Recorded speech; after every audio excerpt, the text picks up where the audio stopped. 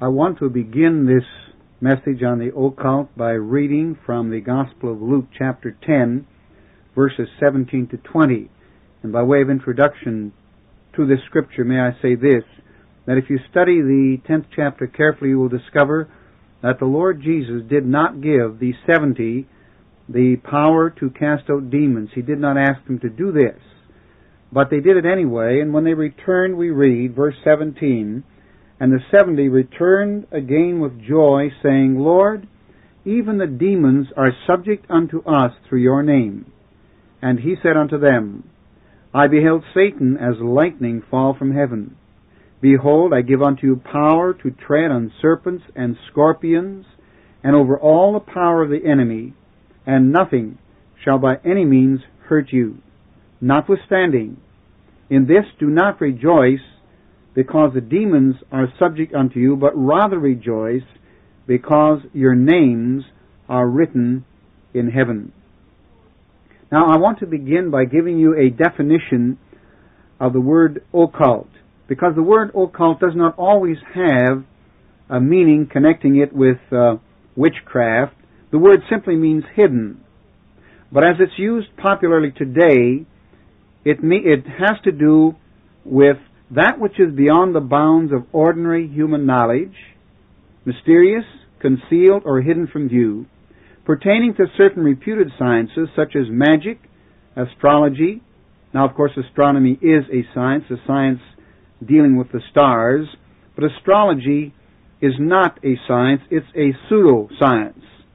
And other arts and practices involving the use of divination, incantation, magic formulas, and drugs. Now, 2 Corinthians 4 verse 2 says that we Christians have renounced the hidden things of dishonesty. The Spanish Bible says we have renounced the occult. Ephesians 5:11 says, "Have no fellowship with the unfruitful works of darkness." That is, have no fellowship with the occult. Rather, it says, reprove them, or one translation, I believe, says rebuke them. It really means to uncover them. All right?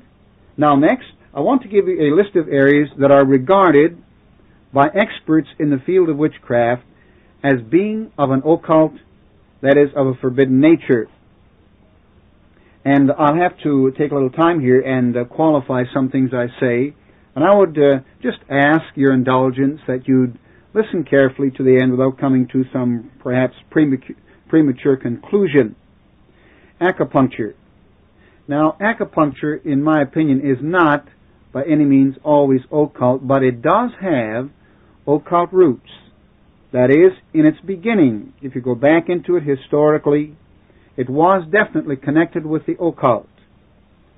And for this reason, I have reservations about recommending it. I'm not saying that it's occult today as practiced by doctors and so on, but I'm disturbed because it does have occult roots. Then amulets, the wearing of amulets or good luck charms, automatic writing. Now, this is where a person will go to sleep with a pen or pencil in their hand and a pad of paper, and when they waken, they'll find words written on the paper which were given to them while they were in the sleeping state. This is known as automatic writing. This is occult. Astral projection, otherwise known as out-of-body travel. Black magic. This is the use of the occult to hurt other people, the putting of curses or hexes on them. And may I say, in regard to white magic, that white magic is also part of the occult scene. Although white magic practitioners do not regard it as being such, because they say they use it to help people, not to hurt people.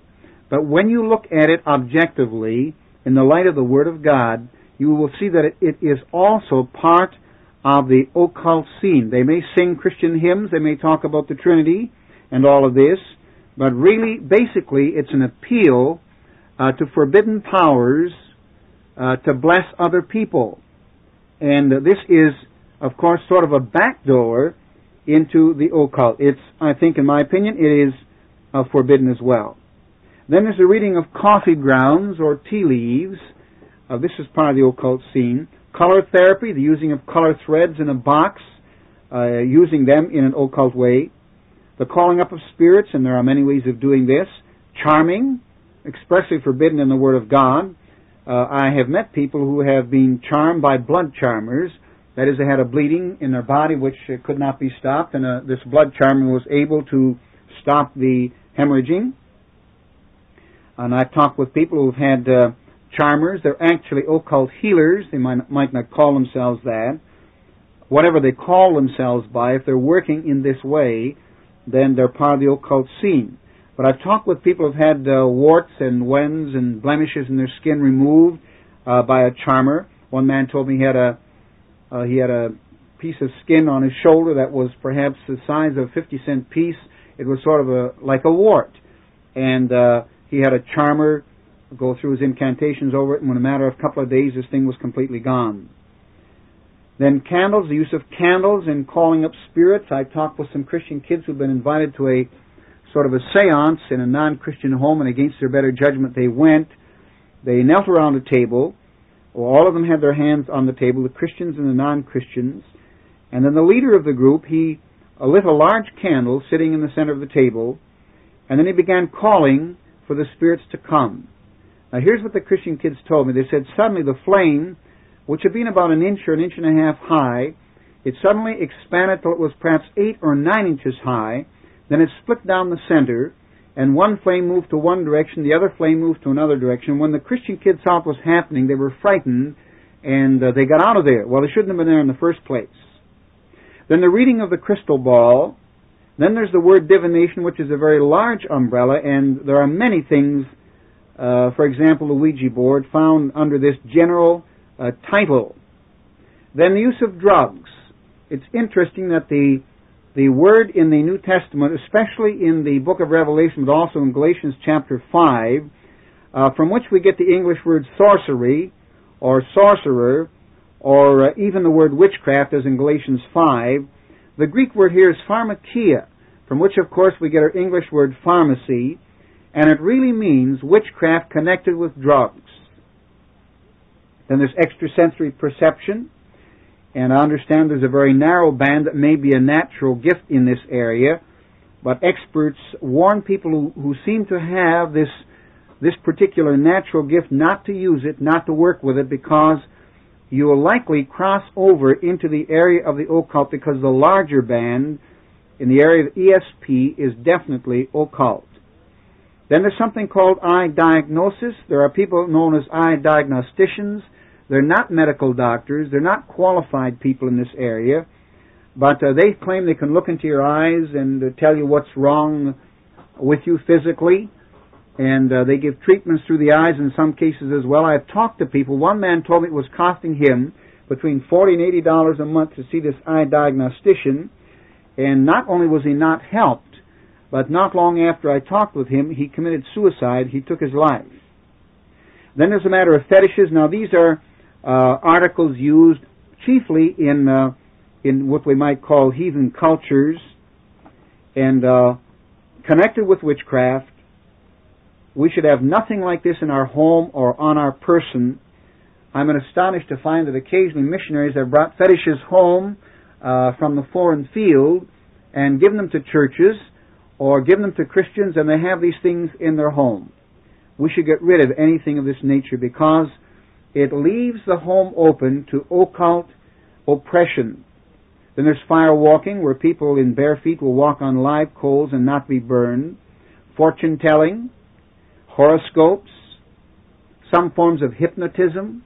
I'm not saying that all hypnotism is wrong, although I'm interested to see that some doctors are now saying that people should not, under any circumstances, be subjected to hypnotism, because it's the intrusion of one person's spirit by another person's spirit.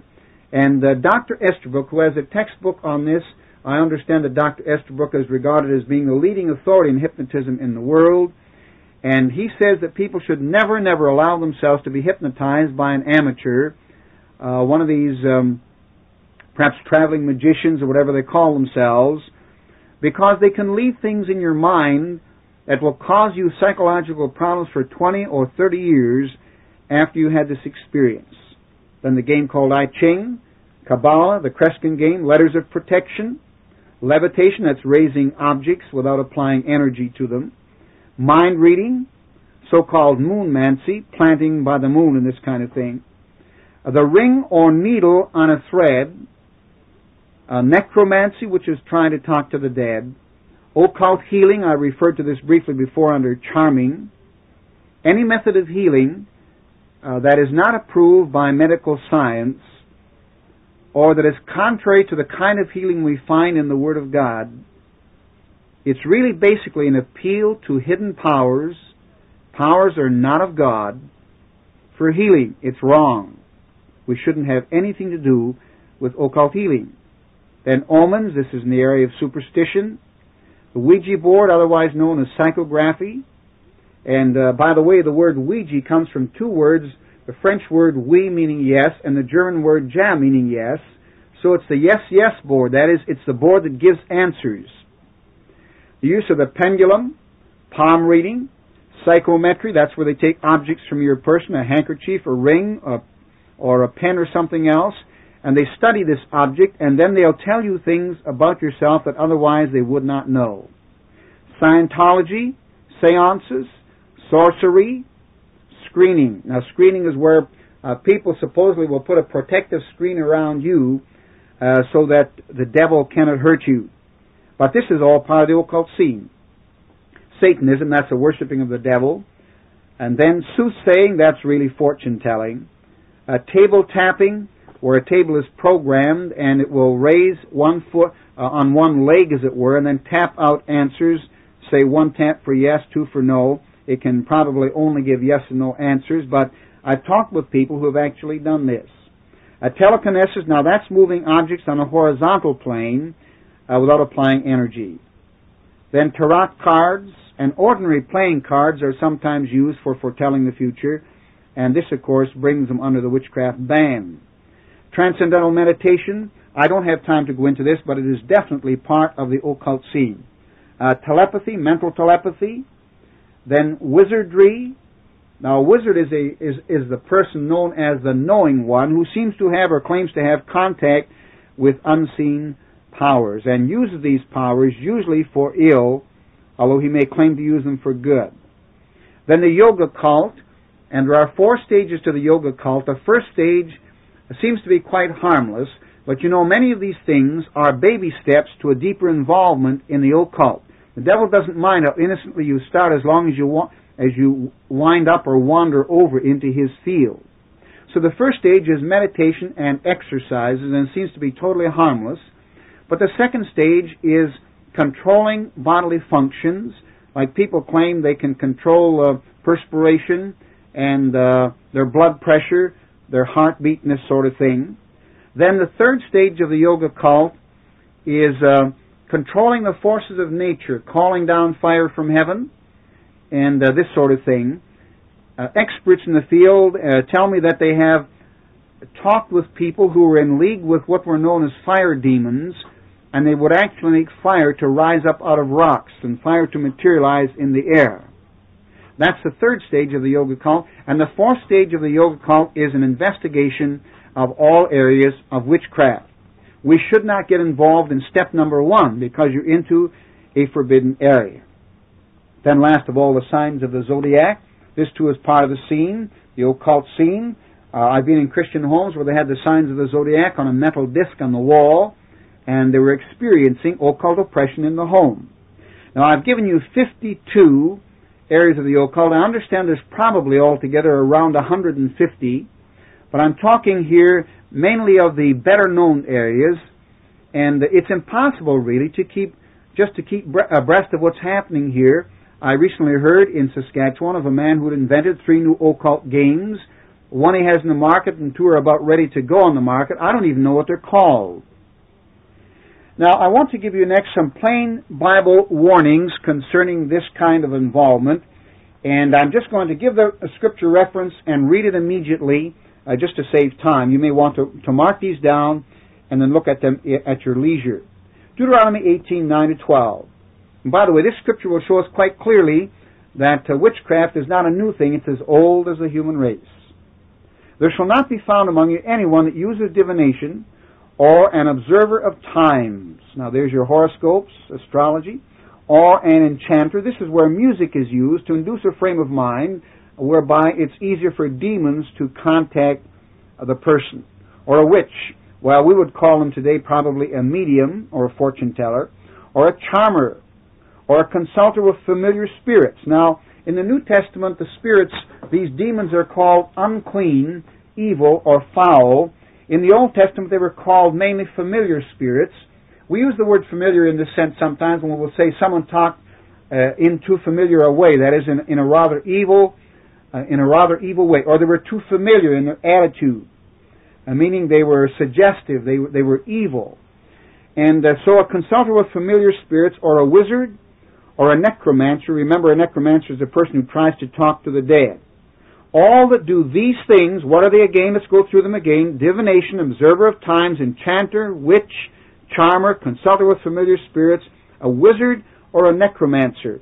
All that do these things are an abomination to the Lord.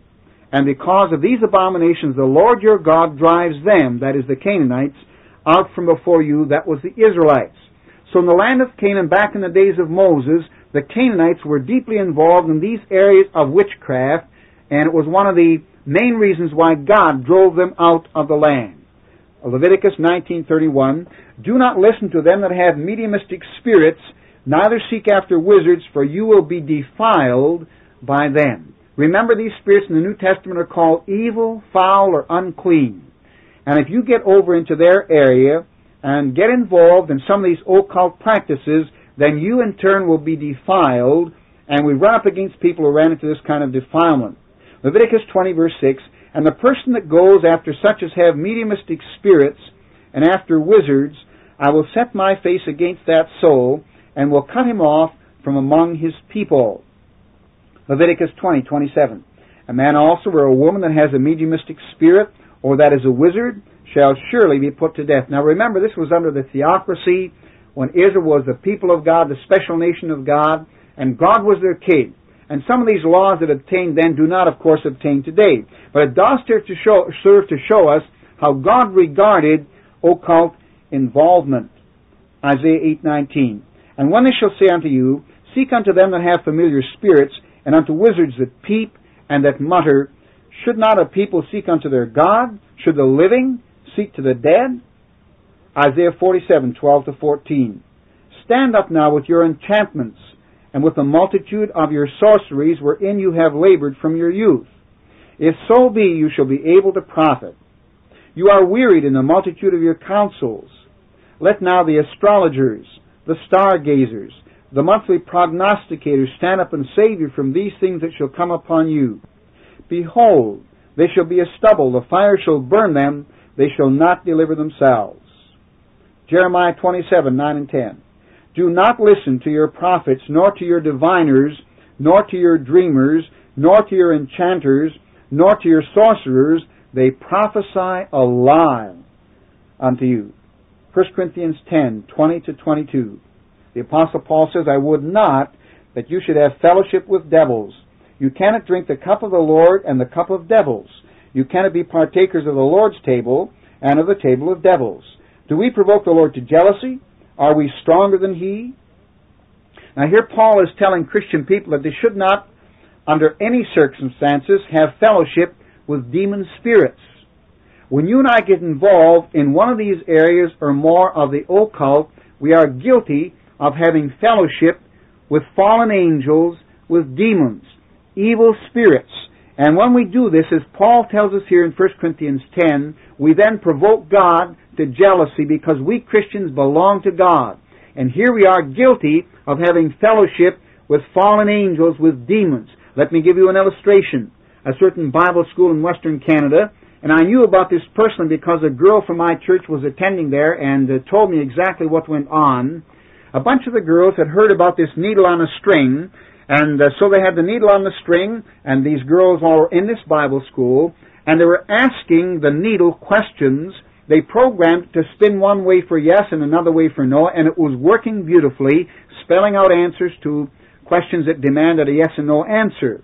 And they were enjoying this, not knowing what they were doing, when suddenly one of the girls, God gave her an insight, and she screamed, almost went into hysterics, and she told the other she saw demons standing by the needle, manipulating the needle. Well, the whole place went into an uproar, so then the staff had to come in and have a prayer meeting with the girls and cleanse that particular place, pleading the blood of Christ against the occult powers that had moved in when these girls moved over into the area of the occult. They didn't know what they were doing, but that did not mean they were not deceived. The devil moved in. Paul says, remember, I would not that you should have fellowship with demons. Now that's what those girls were doing, although they did it innocently, and still they were guilty before God. Galatians 5:19 and 20. Now here Paul gives a list of some 18 areas of the flesh. The works of the flesh are manifest, which are these, and among the various works of the flesh he mentions witchcraft. That's one of the works of the flesh. Ephesians 4:27 says, do not give place to the devil. Revelation 21:8, it tells us of certain people that are going to have their part in the lake which burns with fire and brimstone, which is the second death. And among others, he mentions the sorcerers. The sorcerers, Revelation 21:8. Now, we find in the Word of God that occult practices will destroy individuals. Saul, King Saul, 1 Chronicles 10:13. So Saul died for his transgressions which he committed against the Lord, even against the word of the Lord which he did not keep, and also for asking counsel of one that had a familiar spirit to inquire of it, and did not inquire of the Lord. King Manasseh, 2 Chronicles 33:6. He observed times, there's your horoscopes and astrology, and used enchantments, and used witchcraft, and dealt with a familiar spirit, and with wizards. He wrought much evil in the sight of the Lord. As a matter of fact, I might say this, that King Manasseh was one of the worst kings that Israel ever had. His name became a synonym for wickedness and evil. And I'm not surprised. Notice he was involved in many areas of witchcraft. Now, occult practices will destroy nations. The Canaanites, we already noticed that in Deuteronomy 18, were driven out, the 7 nations in the land of Canaan, because they were involved in the occult, and this led them into all kinds of wicked immorality and sin. Isaiah 19:3 indicates that Egypt fell because she was involved in witchcraft. Babylon, Isaiah 47:1, and then verse 9, verses 12 to 14, and then in Revelation 18:2. Let me read you this latter scripture from Revelation 18, where it says that Babylon the Great is fallen, is become the habitation of devils, and the hold of every foul spirit, and a cage of every unclean and hateful bird. The devil's bird cages are foul and unclean. All right, so Babylon, then Nineveh, and Nahum chapter 3, verses 3 to 6, and the nation of Israel in 2 Kings 17 and 18, and again in Isaiah 2 and verse 6. Now, something else of real interest and help here to note is that idol worship in the Bible is connected with demonism. To put it differently, every idol has a demon spirit behind it, and this explains why God hated idolatry the way that He did and the way that He does. Deuteronomy 32:17. They sacrificed to devils and not to God, to gods whom they knew not, to new gods that came newly up, whom your fathers feared not. But Israel was not sacrificing to demons. At least they were not planning on doing this. They were sacrificing to idols. But God says you were sacrificing to demons, because I say again, behind every idol there is a demon. And then again, Psalm 106, verses 36 to 39, and we've noted 1 Corinthians 10:20 to 22. Let's take a look for a moment or two in the Word of God to the prophetic picture as we find this spelled out in the book of Revelation. And of course, to a large extent, not entirely, but the book of Revelation has to do with the latter times. First of all, Revelation 9 and verse 20. And the rest of the men who were not killed by these plagues, yet did not repent of the works of their hands, that they should not worship devils, and idols of gold and silver and brass and stone and of wood, which neither can see, nor hear, nor walk. Neither did they repent of their murders, nor of their sorceries, nor of their fornication, nor of their thefts. What do we find in the world today? We find men worshiping devils. I've talked with people in North America who have worshipped idols. They haven't repented, it says, of their murders, their sorceries, their fornication, their theft, their thievery. And these are the things we're finding in our world today. But notice sorcery and the worshiping of demons is part of the scene as the age draws to an end. Then let me read you something from Revelation chapter 16, beginning at the 13th verse. John says, "And I saw 3 unclean spirits," now these are demons, "I saw 3 unclean spirits like frogs come out of the mouth of the dragon, and out of the mouth of the beast, and out of the mouth of the false prophet. For they are the spirits of demons working miracles, who go forth unto the kings of the earth and of the whole world to gather them to the battle of that great day of God Almighty. Behold, I come as a thief. Blessed is he that watches and keeps his garments, lest he walk naked and they see his shame." In the light, then, of the second coming of the Lord Jesus Christ, do not get involved in the occult, because Jesus Christ is coming back, and we Christians don't want to be found walking naked, involved in occult things. God hates this, and people who get involved in this become an abomination to God. We noted that in Deuteronomy chapter 18. I talked with an expert in this area, a man who had dealt with some 20,000 occult cases over a period of 45 years, and he said he didn't know of one person, Christian or non-Christian, who got involved in the occult who did not have himself directly or in his family as a result of his involvement, who did not have psychological and or spiritual problems as a direct result of their involvement with the occult. So in other words, there's always a hidden price tag on this kind of involvement. Christian friend, stay away from it. Non-Christian have nothing to do with the area of the occult. Let me tell you something that happened. I was in a crusade in a place in Alberta, and one night I lectured on the occult, gave an invitation, and 15 or 20 people came forward, and there was a group of maybe 6 or 8 young people, and they were sort of being pushed down the aisle by another person, and I found out a young man who was not a Christian. When this group got to the front, the non-Christian said, "I'm not a Christian, these kids are.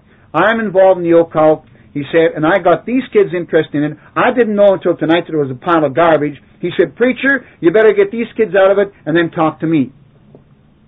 Well, it was very blunt and direct, and we did deal with these Christian kids and some others, and then the pastor and I talked with this young man alone. We discovered he was involved in 16 separate areas of the occult.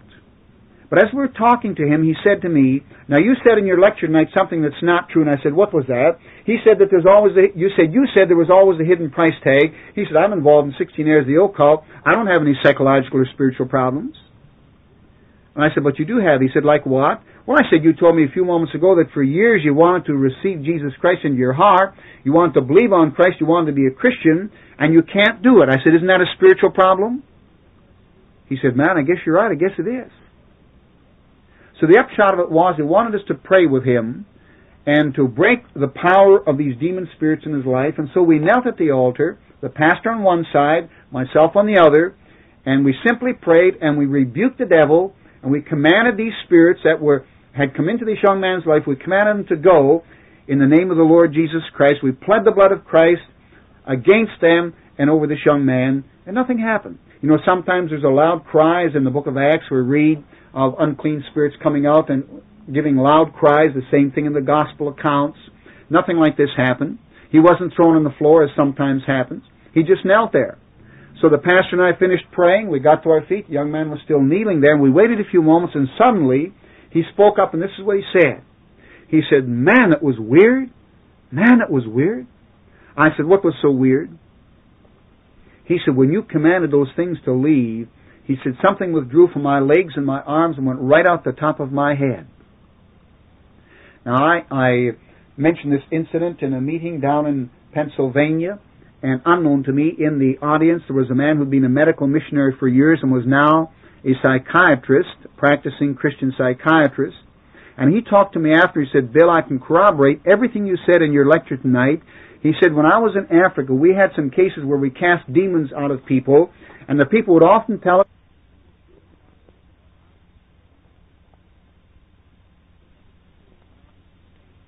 something withdrew from my arms and my legs and went out the top of my head.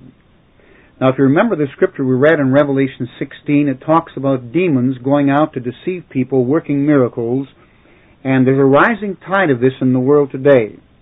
I'm not saying, of course, that all miracle working is of the devil, but I'm saying this much. There are 17 or 18 places in the Bible where miracles were wrought by the power of the devil.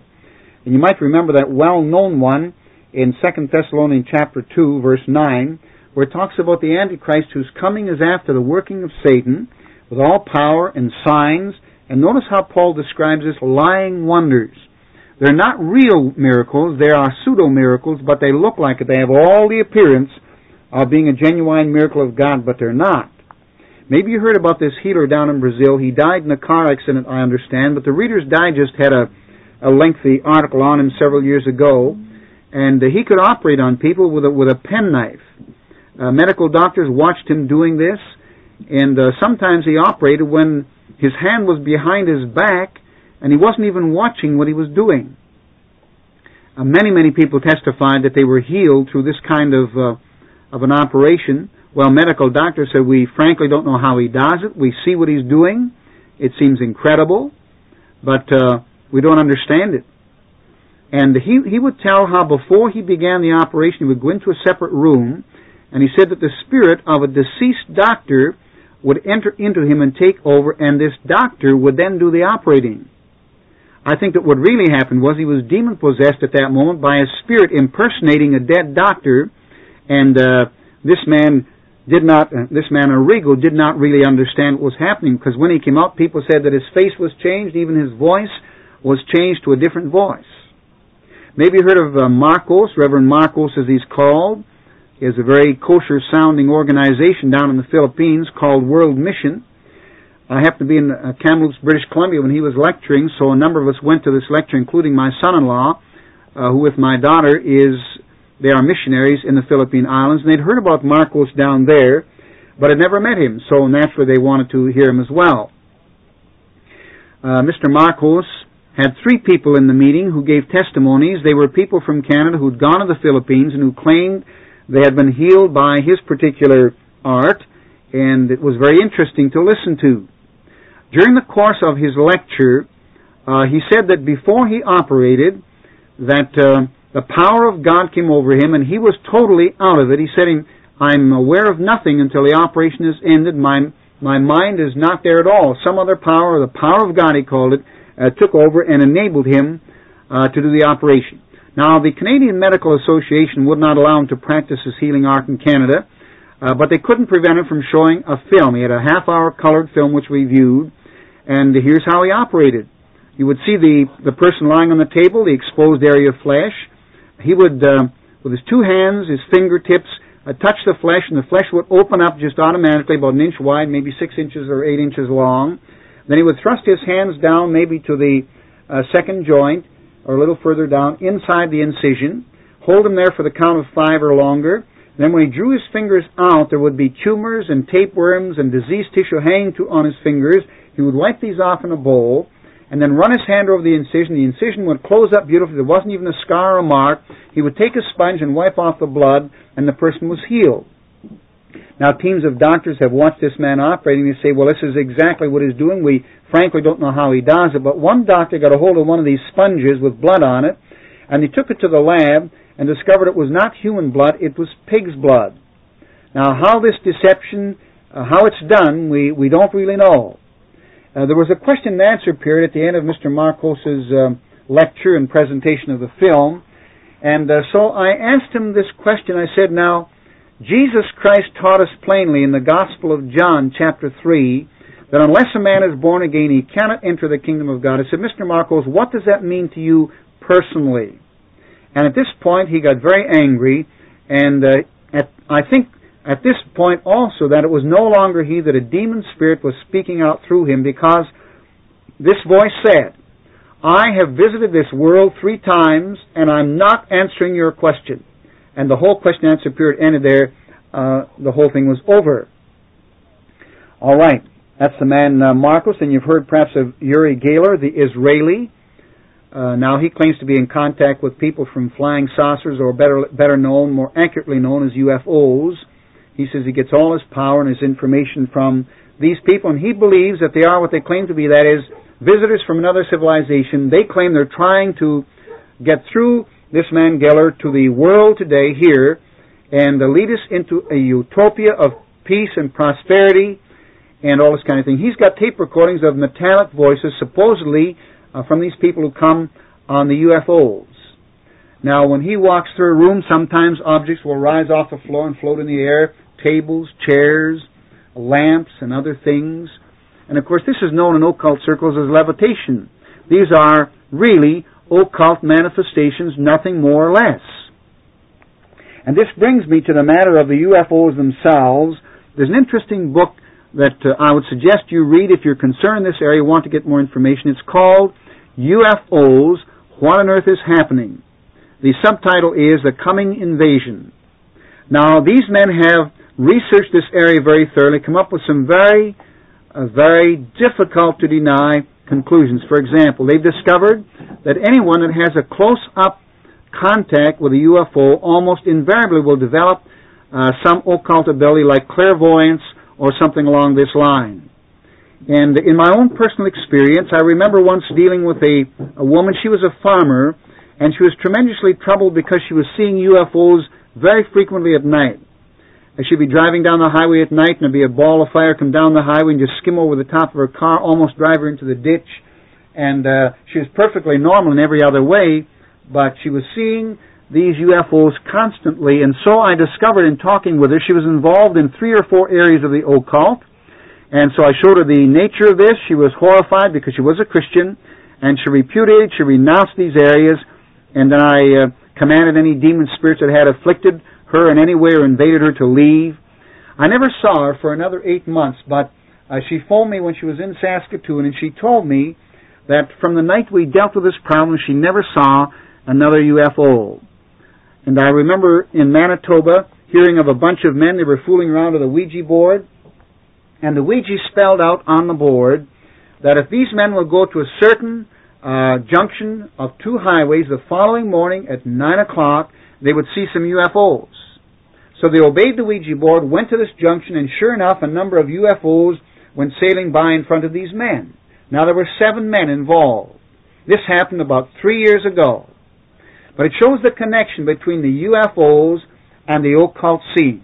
And I'm personally, and have been for years, persuaded that UFOs are nothing more or less than demonic manifestations. They are not people coming from another civilization at all. Now, I haven't time to go into that. I just wanted to touch on it briefly. Cattle mutilations, there's areas in the States, particularly in Montana. There's a 4 or 5 county area around the city of Great Falls, Montana, where there have been scores and scores of cattle beasts that are found mutilated, usually with the eyeballs gone, the tongue missing, the sex organs gone, and all the blood drained from the carcass. And these are things that are used in Satanism, in the worshiping of the devil. Now, the strange thing about it is that sometimes these carcasses are found on promontories where the cattle beast could never by itself have gone, yet there's no car tracks. In almost every place where they find a mutilated carcass, there's no tracks to the area where the carcass is lying, either the animal's tracks or human tracks or car tracks or truck or anything. No tracks at all, just as if the thing was lowered from a helicopter and deposited there. Very, very strange. They've had a team in the Great Falls area working for 4 years now, investigating all of this. They've come up with absolutely zero answers to what's going on. Now, I want to give you a few cases of occult involvement or invasion, cases I've personally witnessed, and I'm going to try and give you sort of, in the time we have here, I want to give you as much as possible a cross-section to give you a clearer picture, a fuller picture, more complete picture of what's going on today.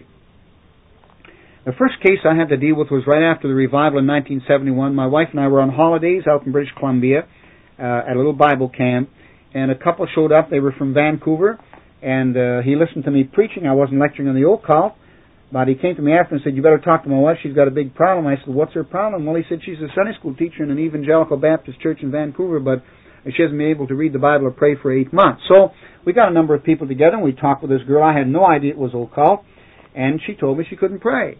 So I thought she was backslidden, and we knelt together, and I got the Bible, and I showed her how to come back to God, but she couldn't pray. She said, I'm terribly sorry, I can't pray. Well, I said, you can talk, why can't you pray? She said, when I go to pray, my throat constricts, I just can't get a word out.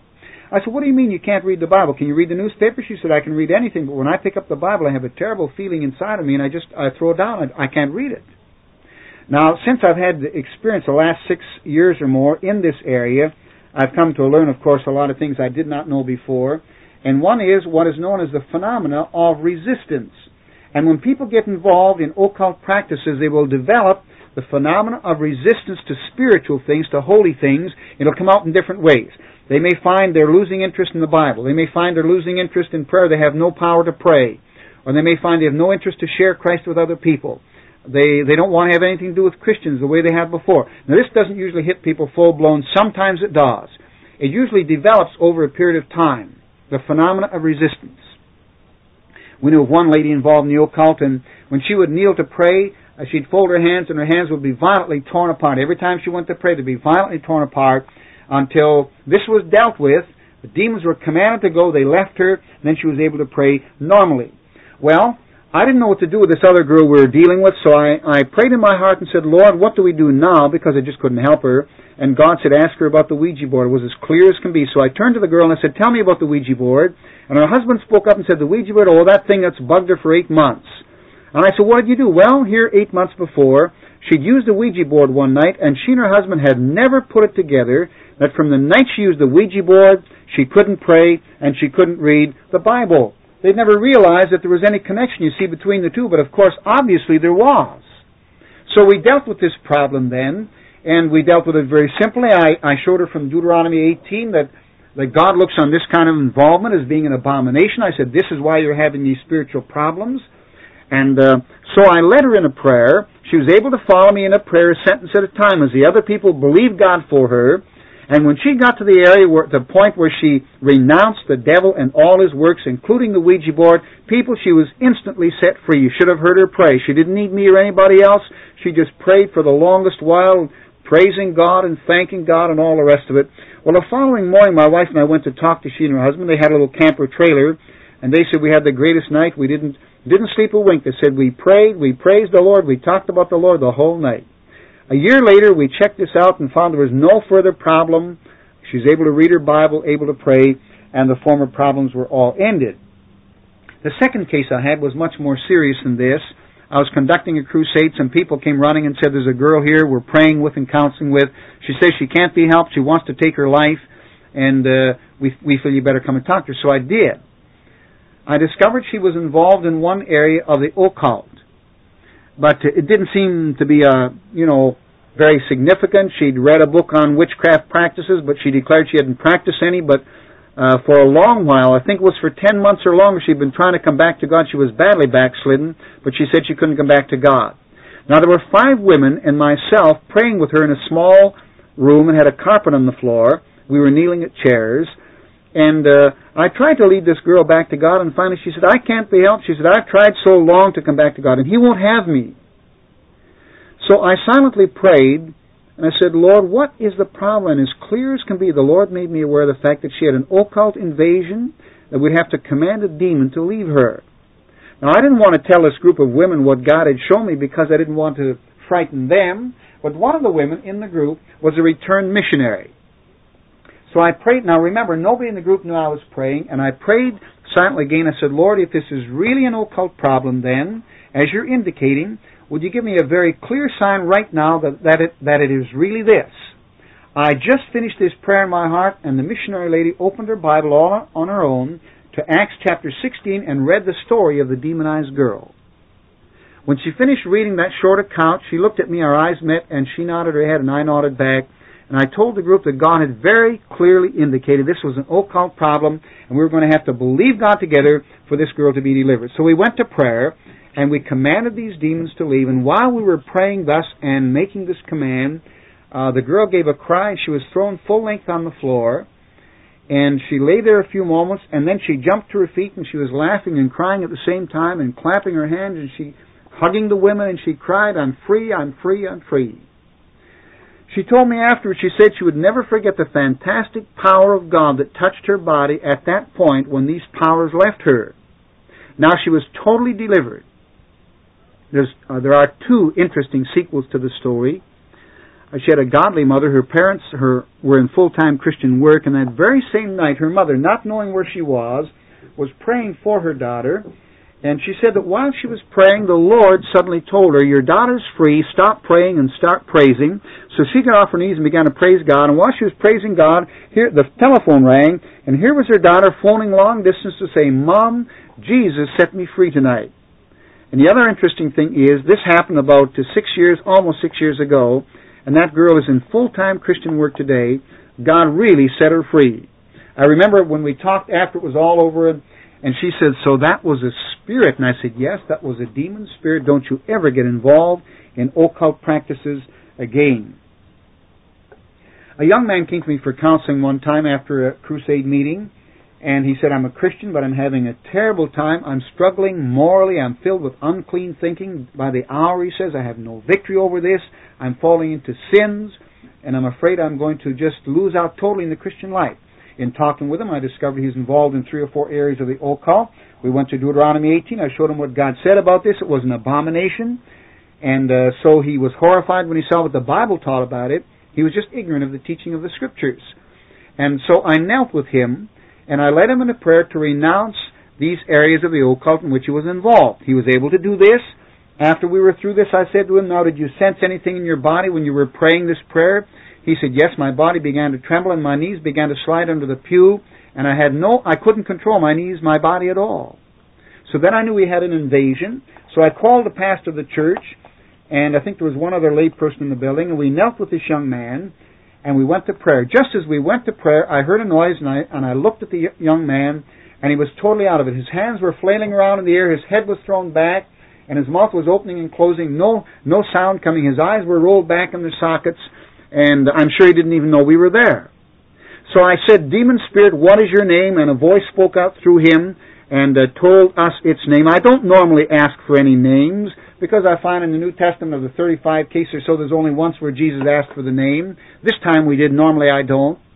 And then I commanded this demon spirit, actually there were 2 demons, they both gave their names, and I commanded them to go to the pit in the name of the Lord Jesus Christ. And the man was instantly set free. We had a girl one time come for counseling, and she was involved in I forget how many areas, I think 15 or more areas of the occult. But this was before she was a Christian. She'd only been a Christian for 3 weeks. Her mother had led her into the occult because her mother was deeply involved in witchcraft practices. This girl had become a Christian 3 weeks before, remember, and from the night she became a Christian, she began having serious problems. For example, she would see evil faces floating through the air. She'd get into bed, and suddenly the bed would begin to shake and tremble like it was plugged into some kind of a vibrator, and she was really worried. She didn't want to tell anybody about it for fear they thought that she was going out of her mind and they might commit her to an institution. Well, I showed her what the Bible taught about this, and then we went to prayer. There were 2 of us prayed with her. We commanded these demon spirits to leave her, and after it was all over, she said, when you were praying and commanding the spirits to leave, she said, something rose up inside of me like a river and just flowed right out of my body. And she was set free. I had 2 rather bizarre cases one time. One was down in Wyoming in a crusade, and a lady came for counseling, and she was involved in, I think, 7 areas of the occult. Some of these areas I mentioned earlier in my lecture today. And she was saying, she said, "I have one problem. I haven't told anybody because I'm so embarrassed. I don't want to share it with anybody." I said, "Well, you better tell me because you can't shock me. I've heard it all before, and maybe I can help you better if you'll tell me what the problem is." Well, it turned out the problem was gluttony, but it was a peculiar form of gluttony. She would see food and just go wild. She would stuff herself full and throw it all up and then stuff herself full again with new food and throw it all up, and she kept on doing this. She was married, and only her husband knew about it, and she said, our food bills are so big we can hardly afford to pay them anymore. And she was quite thin. She was not a heavy person at all. Well, we dealt with the occult problem on Friday night, and Sunday night she came and she said, it's all gone. The gluttony's gone. And she had been, mind you, she'd been doing this for 4 years. She'd been in this kind of bondage. Well, I came home, and about a week later, and my wife gave me the names of some people who'd phoned up in my absence wanting help, and one was a university student here in Saskatoon. And so I arranged an interview. She came over, and here she had the same problem. There were other problems. She had two serious psychological problems due to her involvement in 3 or 4 areas of the occult. But she said, I've got a terrible thing. She said, and then she told me the same thing. She was eating food, throwing it up, eating food, throwing it up. And she said, I'm just at the point of suicide. She said, I have no control over my mind at all. Well, I discovered she was involved in a number of areas of the occult, and we dealt with that in my office. People, I wish you could have seen it. I wish you could have heard what happened. Because as I was praying, I led her in a prayer of renunciation to renounce the devil, all his works, all the areas she was involved in. She did this. And then she just took off. She didn't need me to help her anymore in prayer. It was the most beautiful thing I think I've ever listened to. At one point, she burst out and she cried that she saw Jesus standing there, and she said, Jesus has forgiven me. Jesus has cleansed my heart. He's healed me. He's taken me back. And she just started to praise the Lord. Well, I opened my eyes, of course, and I couldn't see a thing. But she saw the Lord Jesus standing there, and she was beautifully set free. All right, but remember, being involved, I think she was using Ouija board, palm reading, and I forgot the other area, 2 or 3 other areas that she was involved in. Now, we must never assume that a person has a demon problem just because they're having a psychological or some kind of a spiritual problem. You must never make this kind of assumption, because sometimes you can hurt people when you're trying to help them. I would say that 95% of the people who have occult manifestations or problems have been involved in some area of the occult. In almost every case, then, people have these kind of problems because they're involved in the occult. And if people are not involved in the occult, it's very unlikely, it's not impossible, but it's very unlikely that their problem is of an occult nature. Exceptions to this are people, I think of one man who had occult manifestations in his life. He would feel fingers poking in his back. He'd whirl around, there's nobody there. Now, he was a civil engineer, well-educated. I checked him out with other people. He said, no, he's perfectly normal. There's nothing wrong with him. Of course, he hadn't been telling people about this occult manifestation he was having. And I was really perplexed because I checked it out. He wasn't involved in the occult. But I found out that he was a very, very stubborn person, and wickedly, stubbornly resisting the will of God in his life, had been for years.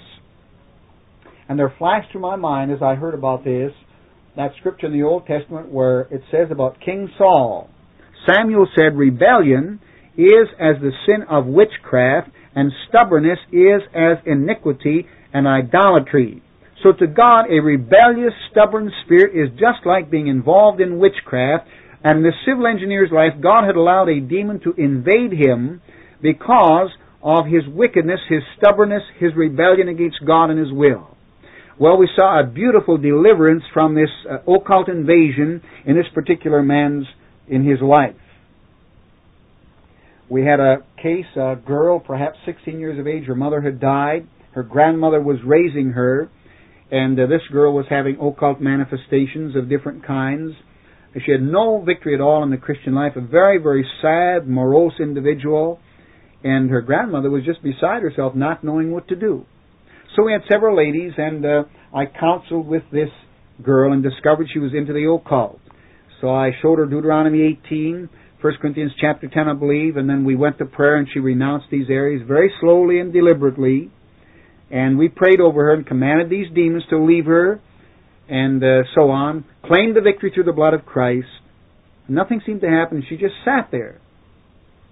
And all of a sudden, she just opened up like a flower to the sun, and she cried, oh, I'm free. Thank God, I'm free. It's gone. And it was just a beautiful thing to watch. She just came alive in that moment after she renounced the areas of the occult. And I could go on. I don't want to weary you with a lot of these things. We've had to deal with, in the aggregate total, with some hundreds of people now. We've had as many as 40 people respond at the end of a lecture in the occult. Sometimes there's nobody respond. Sometimes 1 or 2. Sometimes 10, 15, 20, up to as many as 40 responding. People involved, and almost every person a professing Christian. I wrote a book called Demonism Among Evangelicals. in which I go into this more in detail than I can possibly do in this short tape. By the way, that book is available through the Canadian Revival Fellowship in Regina or the Western Tract Mission in Saskatoon. If you're interested in getting a copy, as I say, I go into it much more in detail than I can in this particular tape. However, now before I close, I want to just take a few moments and talk about the way of victory.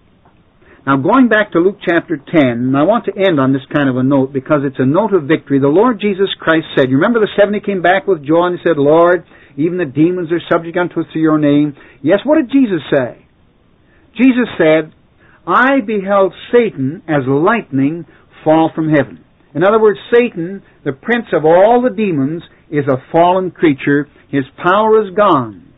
I beheld Satan as lightning fall from heaven. Then he said this, behold, I give unto you power to tread on serpents and scorpions. And you know in the Bible, serpents and scorpions are symbols of demonic powers. And Jesus Christ has given His people, remember these were the 70, they were not apostles, they were ordinary lay people. You never read of them again in the Bible. The only reference in Luke chapter 10, I give unto you power to tread on serpents and scorpions and over all the power of the enemy, and nothing shall by any means hurt you. Or as John said in 1 John, greater is He that's in you than he that's in the world. Listen, we Christian people have absolute power over the devil and the demon spirits, over all of them. And as Jesus Christ said, nothing shall by any means hurt you. But if a Christian gets over into occult territory, he will come under the power of Satan to some degree and extent, but he can be set free if he will admit, acknowledge, and renounce. Remember, we have renounced the hidden things of dishonesty. We have renounced the occult. And we found it's absolutely essential that people make a list of the areas they've been involved in, ask God to remind them of anything they may not remember, make a list, and then go through the list one point by one, just renouncing the Ouija board, palm reading, needle on a string, whatever the areas are. And then after the person has done this is why it's essential that you have someone else to pray with you. The other person then will have to command the demon or demons to leave this person in the name of the Lord Jesus Christ and to go to the pit. Now people ask me where I get authority to command demons to go to the pit. And I have to admit the authority is not so strong, but I do see it when the Lord Jesus, dealing with the demonic at Gadara, they begged Christ not to send them out into the deep, that is, into the pit. Why? Because they recognized this was the normal practice of the Lord Jesus Christ. He cast demons out, He committed them to the pit, and these demons were asking Jesus for a special dispensation. That is, that Christ should have mercy on them and not send them into the pit. So, we've had demons sometimes speak out through the person and say they didn't want to go to the pit because the pit was a bad place. We've had them threaten to come back from the pit if we send them there and bring more demons with them and create more problems. However, we command them to go, never to return, in the name of the Lord Jesus Christ. And then we take a faith stand against them, plead the blood of Christ over the person and against the demon, because Revelation 12:11 says, and they overcame him, that is the devil, by the blood of the Lamb and by the word of their testimony, and they loved not their lives unto the death. And so, the blood of Jesus Christ, that is the foundation through which we get victory. Christ once said, Matthew 12:31, all manner of sin and blasphemy shall be forgiven unto the sons of men. 1 John 1:9, if we confess our sins, He is faithful and just to forgive us our sins and to cleanse us from all unrighteousness. Now, my dear friend, listen, if you have been involved in the occult in any one of these areas, or maybe in an area I haven't mentioned, but you're aware of the fact it's an occult thing, you'd better take care of it as soon as you can, because you'll find over a period of time the phenomena of resistance will develop in your life, or it may not in yours, but in some other member of your family. Because the whole family gets infected or affected when one person in the family is so affected or invaded by demon spirits. Remember, in Ephesians 4:27, neither give place to the devil. Don't give him any room in your heart and life.